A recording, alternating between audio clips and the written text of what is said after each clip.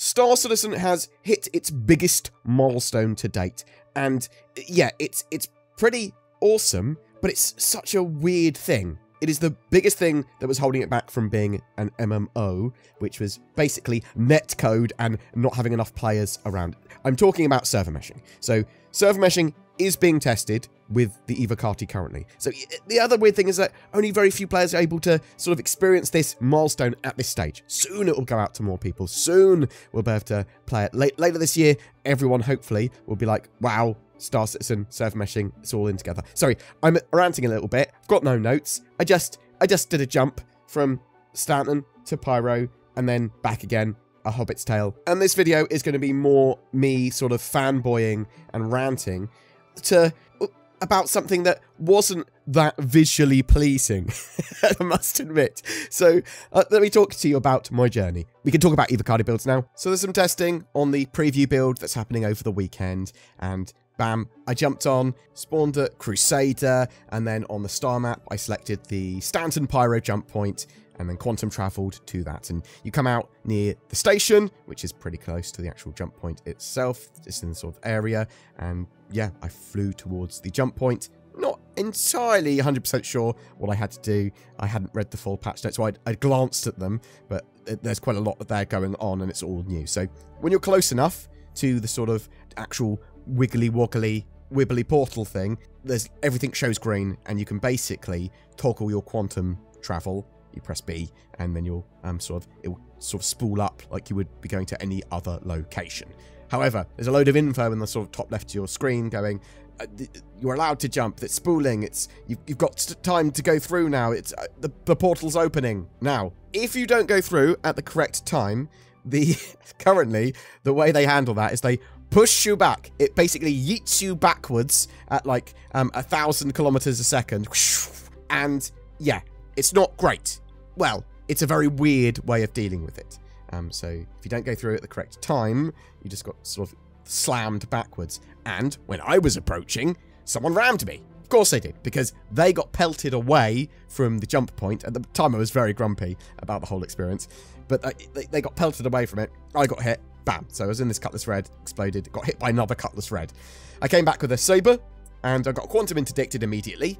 So after dealing with them, getting even grumpier, I then flew to the sort of jump point again and flew towards the gate. And this is all very visually pleasing, this bit. So just flying towards the gate, seeing all these other people sort of gathered up and queuing and coming towards and flying through this portal is pretty interesting. But yeah, I went, bam, let's go through again. Waited until it basically said the port's opening on the sort of little bars, and flew through really quickly this time. And bam, it grabbed me and pulled me through. However, I went about 30 kilometers, and then everything was dark. And I was like, oh, am I in Pyro? No, I was just on the other side of the sort of visual effect of the portal in the Stanton system still. And I was like, okay, so come back for another go. And bam, this time went through, actually got through.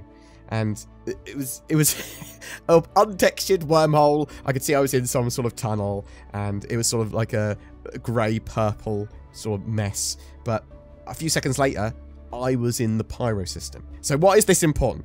Okay, so, well, it's because this is static server meshing, and there was people in the Pyro system, people in the Stanton system, both on different servers. And then I transferred from the Stanton server to the Pyro server. But I say those servers, they're all still part of the same shard. So it works. It genuinely works. Now, things that I did, because I went back and forth a few times, missions don't seem to carry over at all. They sort of just get removed when you move between the zones. It's basically you fail them. But there was no hitching or anything like that. Like I was expecting something to go, well, I'm obviously moving between star systems, and I can feel that mechanically. But no, it was pretty good. Now, at the moment, it just sort of pulls you in and just takes you to the different Stanton, Pyro, Stanton sort of star system. But in the future, there might be some sort of mini game. There might be a bit more going on. It will certainly be more visually pleasing than just grey. I'm not sure what other people's experiences of that are. And in the not too distant future, multiple servers will be there for the same star system. So star systems will be made up of these multiple servers, not just one server to one star system. This is such a monumental sort of milestone that Star Citizen has now hit, and they will start iterating on this very rapidly. What's strange as well is it doesn't seem to be part of a 3.23 build. It seems to be basically in the 3.22.1 current sort of build. And are Cloud Imperium trying to push for 3.23 to have this sort of jump point between Pyro? It's possible. It's much more likely to be a 4.0 thing, which would come after 3.23. 3.23 planned for an April release, 4.0 roughly planned for a summer release. But the thing here is that with server meshing realized, even at this stage, and actually being tested and functional to quite a high degree at the moment, it's the sky's the limit. Like, now, the sky's the limit, but CIG are trying to go into space. And this is the thing. How many people are we going to be able to get on each individual server? How many servers can be stitched together? And can we get, effectively, everyone across the world on the same mega server? Or is it going to be broken down by region? How many sort of servers per region? Things like that. So servers, shards per region. That's the thing. Cloud Imperium are going to try and get as many people as they can in, and if they can do that with some potentially like artificial ways of restricting entry to certain star systems at certain times and sort of increasing the costs of taxes and fees in areas that sort of disincentivize people to go there, then maybe they'll be able to do it with dynamic server meshing in the future, because dynamic server meshing is this next step beyond static server meshing, where you go, well, actually, any object container, any ship, any room, any planet, any area of space can become its own server or spin down and become part of another server. So yeah, it was a great feeling to be able to transfer between two different star systems. Again, you sort of get a bit of EVOCATI fatigue for some of this stuff, and sort of alpha fatigue, where you're like, I'm really looking forward to all the visual effects and everything being there and it being a bit more ironed, but I'm not going to enjoy it so much when that does happen, because I've already experienced it in its sort of raw, buggy phase. It's taken a little bit of the luster away from that.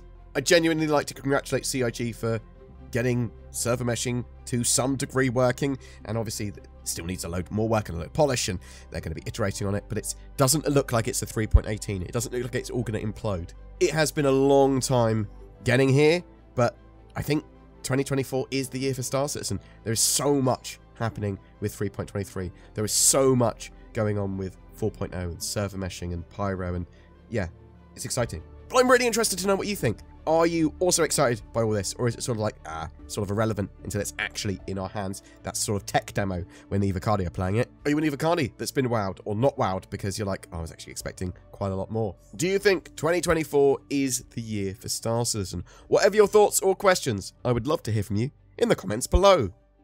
Let me set you a riddle. You have a fox, a chicken, and a sack of corn, and you have to transport them from one side of the river to the other using a rowing boat. You can only carry one of these with you back and or forth. You can't leave the chicken and the fox together. That's mad. Nor can the chicken be left with the grain, nor all three together without you. How do you do it? With nordvpn.com/BoredGamer. Turn that bad boy on and just set your location to the other side of the river. Done. Not only do you have all your wares, but also you can get around regional content blocks, have your data encrypted for more security. It's easy to toggle on and off. It's non-invasive. It helps you with other riddles as well. If a sphinx is asking you, what goes on 4 legs in the morning, 2 at noon, and 3 legs in the evening? NordVPN, get it now from the links below. Every month we have a giveaway for a ship, and for March we are giving away an Argo raft with persistent hangars, freight elevators, and hauling missions coming with Alpha 3.23. What better way to experience that type of gameplay than with your own hauler? All you need to do to be in for a chance of winning that is comment on any of our videos made during the month. A single comment per video counts, so get involved with watching all my videos for more chances to win. There's more details in the description. Also, I won't ask you to contact me on Telegram or anything like that. This is my only YouTube account I will use to talk in my comments as well. Occasionally there are scammers about. I don't want people to get tricked. A massive thank you to everyone that supports the channel, be that liking videos, commenting on them, sharing them. There are also people that go the extra mile. These are amazing people that become Patreons or use the join button under my YouTube videos to become channel members. You'll occasionally get some exclusive content, Discord roles, and behind the scenes posts. It's those people with those memberships that allow us to make the daily Star Citizen content that we do. So please consider joining those awesome folks as well. Thank you for watching until the very end. It is genuinely appreciated, and I hope you have a great March.